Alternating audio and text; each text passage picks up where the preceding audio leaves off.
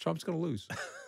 But can you not do the big reveal before I've asked the I question? mean, it's pretty obvious. I mean, he's going to lose. He's already said that he's fighting for himself and the nation as this trial. How is he going to approach it?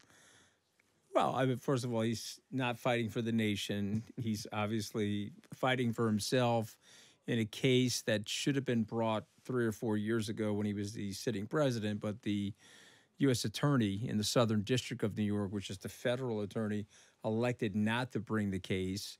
And so Alvin Bragg, before the statute of limitations ended with, I think, more comprehensive facts, decided to bring the case. And so I think it's a very high likelihood he gets convicted in the case.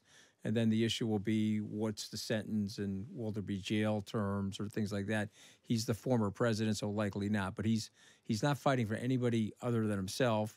And what he did was a direct violation of campaign finance laws, and the failure to disclose all of that and then the hiding of that is also illegal. So we'll see. I'm not in love with the case, me personally. I don't like Donald Trump. I certainly don't want him to return to the presidency because I just think he's a very dangerous guy.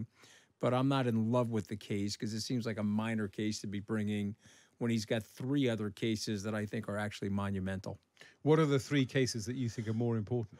Well, the documents case, I think, is probably the most important to the fabric of the government. Yes. White House documents. He took classified White House documents, lots to do with our human intelligence agents.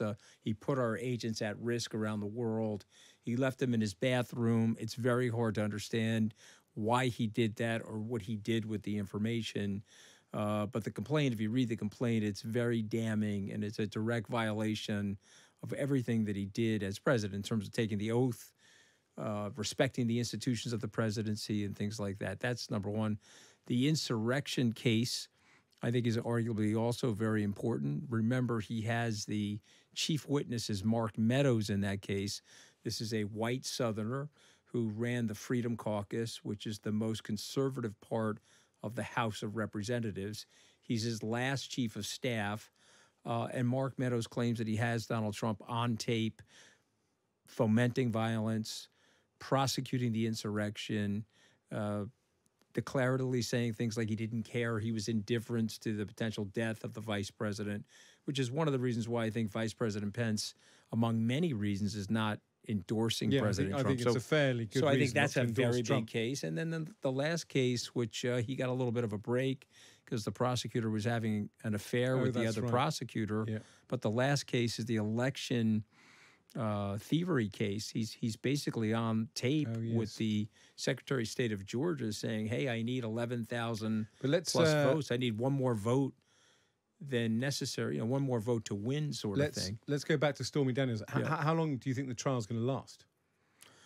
Well, I mean, Trump's going to do everything he can to delay that trial. So if the trial does start today, that's probably a 3 or 4 week trial if there's no delays.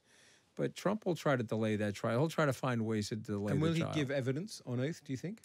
There's absolutely no chance that he'll do that. He has said that repeatedly. He said that he would do that with Mueller when he was sitting president. He has said that. So he has a certain playbook. His playbook is, of course, I'll testify. Of course, I'll testify. He has never once testified. He's probably got 3,000 or 4,000 lawsuits that have been put up against him from contractors and people he hasn't paid. And he's probably got 3,000 or 4,000 lawsuits that he's actually the plaintiff in the lawsuit. He always says he's going to testify. He always says he's going to testify. Can he be made to testify? Well, he can't be made to testify because in the United States, you have the right to remain silent and you have the right to not call yourself as a witness. And, of course, the prosecutor can't call you because you have the right not to incriminate yourself in a criminal trial. Just to be clear, I mean, the evidence in this case will not be salacious evidence to do with his relationship with Stormy Daniels because it's, in a sense, a sort of technical prosecution about how campaign funds were used. It's not actually about whether or not he had a relationship with Stormy Daniels. He broke the law, and then he broke the law. And but then the point I'm making is this is not a prosecution about him and Stormy Daniels. No, it's a prosecution about how money was used. I don't like the case. I mean, listen, I don't like him, but I don't like the case. It's not the best of the 4 cases. But this guy has a lot of luck, Donald Trump. Over 50 years, he's gotten away with a lot of interesting things. And the fact that this is the big case, meaning the first case, is overshadowing more damning cases. So, but it's interesting. It's the first. It's funny you say that because I've always thought that the sort of this trial was the unlooked at trial, the overseen.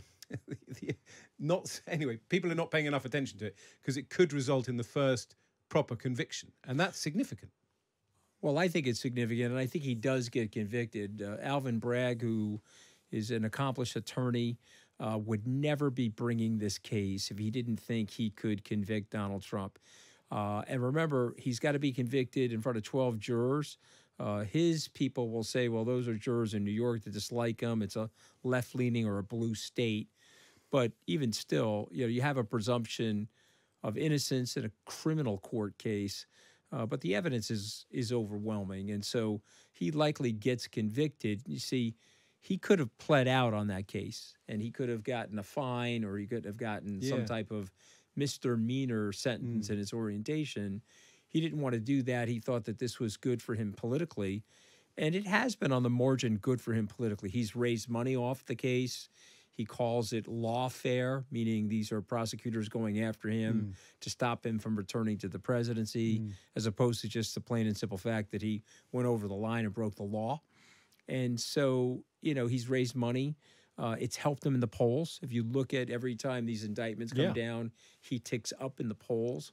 But he's ticking up in the polls with a much smaller group of people. So just for the UK listeners, in the United States, the largest registrant group is the independents. So the parties have fallen out of favor with the American people. You have 41% of the people registered now declaring themselves independent.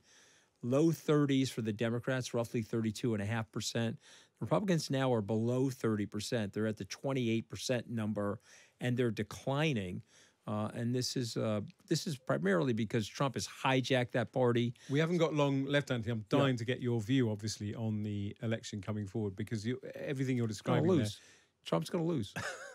Look, can you not do the big reveal before I've asked the question? It's pretty obvious. I mean, he's going to lose. If you want me to, just tell me how much. Explain why. Just tell me how You've much got time we have 3 left. I'm minutes, looking at 3 the minutes clock to here. tell. Tell me how much time we have left. It's a very interesting Okay. social experiment. We've got 3 minutes to tell Times Right. Radio listeners why Trump will lose. And who knows, maybe half will be disappointed and half will be happy.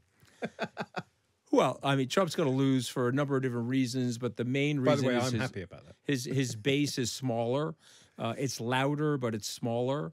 Number two, he has no money. He can't raise the money that he used to raise. He told a very big lie about the money that he raised 2 weekends ago at John Paulson's house. That's the former head of Goldman. No, John Paulson. That's Henry Paulson. John Paulson is Paulson Investments, but he's a billionaire hedge fund manager. But he's going to lose because he doesn't have the money, and you're getting 5 field offices for Joe Biden to every 1 field office for Donald Trump in the swing states that matter to settle the U.S. election. And then remember the last piece here, there's a very large group of former Republicans that are going to be arguing the case against him. And radio's fun for me. I'll be doing it in all the swing states, explaining to the people I grew up with, because I grew up in a blue-collar family. My parents didn't go to college. I'll be explaining to them the systemic danger of Trump, and he's going to lose. And I did that in under 3 minutes, so you can ask me a follow-up question if you want. Yes. Do you know who Liz Truss is? Yeah, she lasted 4.1 Scaramucci. So, That's right. I got fired anyway, she has after just 11 today days. said that Trump has to win the election. What's your message to Liz Truss? Well, I mean, she's misinformed. She hangs out with Steve Bannon, who I think is probably the most evil person that's still taking a breath in North America. So, I mean, she's obviously got bad judgment. But if you're measuring time units in politics by 11 days, I got fired by Trump after fighting with him 11 days in the White House. Liz Truss lasted 4.1 Scaramucci. So, I mean, she's probably got really bad judgment to think that Trump's going to win. But I understand why she's doing that. She wants attention. Well, she wants attention for herself, and she thinks she's a right-leaning champion of lower taxes and some of the Trump MAGA nonsense. But look, it's just wrong for the UK. It's wrong for America, and we've got to return to something more normal in our politics. Trump's not the answer. I've really enjoyed this interview. I think you should run for politics. I enjoy. Why do you run for office? Am I supposed to call you Lord before I leave? You should. Technically speaking, you should. Do I need to bow down or something? Because I'm American. I don't understand these cultural things. You should really have called me Lord Vasey. Not Lord Vader, though. Lord Vasey, and you right? you may get a fine as you leave the country for failing to do so. Okay. Well, I'm going to curtsy on the way out of the studio, okay? With my skirt. When are you running for office, Anthony Scaramucci? Well, I'm running for re-election of my marriage yet. Okay, I'm just trying to stay married. Okay, I mean, I almost got divorced during the Trump fiasco, so we pulled it back together. I mean, listen, as far as I know, I think I'm on like a 1-day term with my wife. I'm running for re-election every day, and for all you know, there could be term limits that I'm just not fully aware of. But my wife would probably castrate me if I ran for office, so it's not going to be anytime soon. Anthony Scaramucci, I don't know whether you should have your own radio show or your own elected office, but I hope we'll keep in regular touch. It's sweet of you to have me here. Thank you.